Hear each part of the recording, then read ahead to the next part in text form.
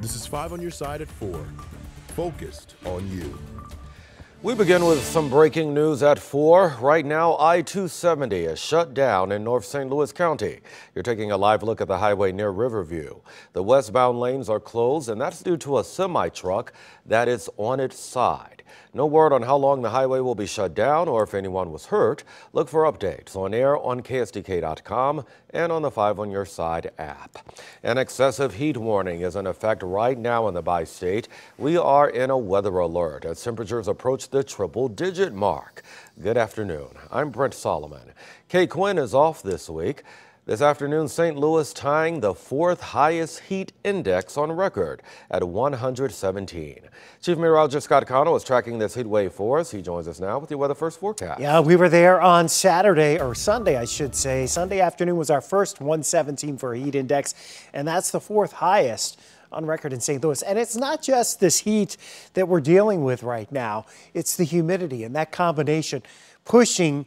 Even though most of us aren't hitting 100 degrees, we're pushing the heat index values to 110, 115, close to 120. You can see looking out at Zumbel and 70, traffic's on the roll, but it's a hot, hot day. There's Lambert. And at Lambert, we know we've hit 99. We don't know if we've hit 100 yet, but we were at 99 for a bit. You notice out in Kansas and Nebraska, temperatures are in the triple digits there, but all of us pretty much feel like we're in the triple digits. Our current heat index in St. Louis, 111 degrees. The excessive heat warning is extended into Friday evening. This dangerous heat's going to continue into Friday evening. The peak heat index the next couple of afternoons, 110 to 120. It'll probably start to ease a little bit Thursday and into Friday, but the big break is coming this weekend. And remember, cooldowntlouis.org, an easy place where you can go to get information if you're a qualified senior, person with disability, or low-income folks. Or you can also make an easy online donation at cooldowntlouis.org. All right, Scott, thank you. Well, during this excessive heat warning, St. Louis County leaders are reminding you that there is help available. The county is partnering with the Salvation Army to open a cooling shelter on Page Avenue. It can hold up to 30 people at a time. There will be hot meals there, laundry, and case management services. Just call United Way at 211 for access to that shelter. Well, if you need a place to go to get cool, we have a list of places and other information. Text the word HEAT to 314-425-5355. New developments now in that hostage situation inside of the City Justice Center early this morning. It left a correctional officer hurt. Within the last couple of hours, St. Louis police giving us an update on that officer's condition.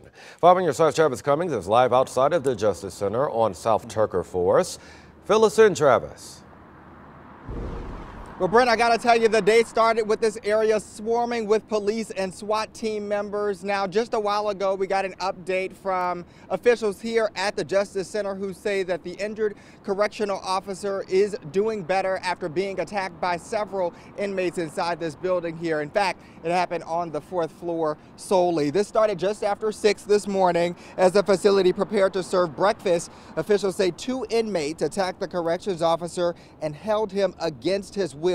A source tells 5 on Your Side the inmates held him hostage while demanding, quote, hot food. Now, the SWAT team and other agencies were called in to help. Nearly 2 hours later, the 73-year-old corrections officer was released and brought outside on a stretcher and loaded into an ambulance. Our cameras did capture that. We talked to a member of the Detention Facility Oversight Board about today's incident. What you saw today, we're not surprised of. We made it very clear in the almost 18 months that we've existed that there are problems in the Justice Center. There are conditions in the Justice Center that have not been addressed since the task force was created. Yeah, we're going to hear more from that group later today at 6. Now, we did hear from police that the 2 detainees had a long history of disciplinary issues that they had to address at some point. The police department is looking to bring charges against them for this incident. We're live downtown. Travis Cummings, 5 on Your Side. All right, Travis, thank you. Today, St. Louis Mayor Tishaura Jones sounding off on gun violence in the city. A problem she says hits close to home. The mayor says Darnell Macon, that's the 7-year-old who accidentally shot himself earlier this month in Berkeley, was her cousin. and now my family is dealing with the dual crisis, the pain of burying our baby and the overwhelming despair of his grandfather. Now, she spoke out at a roundtable addressing gun violence in the city. 5 on Your Side's Diamond Palmer will have more on that tonight on 5 on Your Side at 5 and 6. Right now, a Bridgeton police officer is in the hospital with serious injuries after a woman driving an SUV hit him overnight. It happened on I-70 in Earth City. The Highway Patrol says the driver went off of the road, hit the back of a police car that was parked on the side of the highway. Well, the impact caused it to hit another police car, which then hit the officer. Both the officer and the SUV driver were taken to the hospital. The city of Chesterfield has advanced a $2 billion redevelopment project for the Chesterfield Mall. According to our partners at the St. Louis Business Journal, the council gave first-round approval of the downtown Chesterfield project last night. Plans include demolishing the mall, replacing it with housing, commercial, and office space, as well as a park and other amenities. Well, a potential makeover for the Clark Bridge in Alton. Today, the Great Rivers and Routes Tourism Bureau announced a proposal to add LED lighting to the bridge there. The agency says the $1 million project will enhance not only the Alton skyline, but will increase safety and lower energy costs. The proposal will be presented to City Council tomorrow.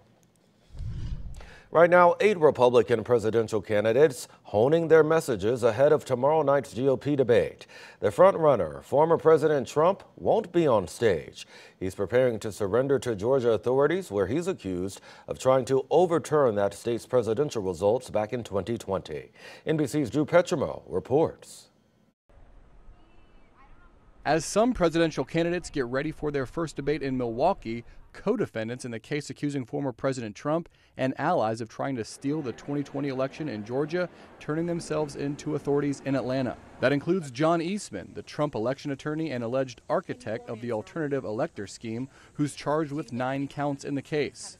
Did they do a mugshot and everything inside? No comment. Trump confirming in a Truth Social post he will surrender at the courthouse in Atlanta on Thursday. Court documents show his lawyers already negotiated a $200,000 bond. The Republican National Committee announcing 8 candidates qualified to be on the debate stage Wednesday night. They include fierce Trump critics. Nominating someone who's out on bail in 4 jurisdictions is not a winning formula. And defenders. Wherever possible, I would pardon him because I want to move this nation forward. Trump is skipping the debate, claiming his lead in the primary is so large and his policies so well known, there's no need to participate. I think he owes it to people. We shouldn't be displaying a sense of entitlement. For counter-programming, the former president recording an interview with former Fox News host Tucker Carlson. How and when people will see it is unclear. Carlson has been releasing interviews on X, formerly known as Twitter, since getting fired by Fox News earlier this year. A new poll from NBC News and the Des Moines Register of Iowa voters shows Trump with a sizable lead. But there could be a glimmer of hope for the challengers. That same poll shows a majority of Iowa Republicans are open to a new candidate, making the Wednesday debate a prime opportunity for Trump's rivals to steal the spotlight. Drew Petrimo, NBC News, Washington.